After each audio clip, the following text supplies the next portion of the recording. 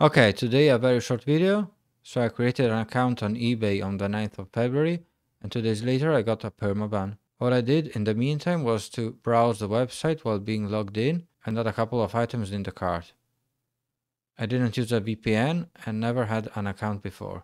When I contacted the customer support through the email, they answered with a predefined response without giving the reason for the ban.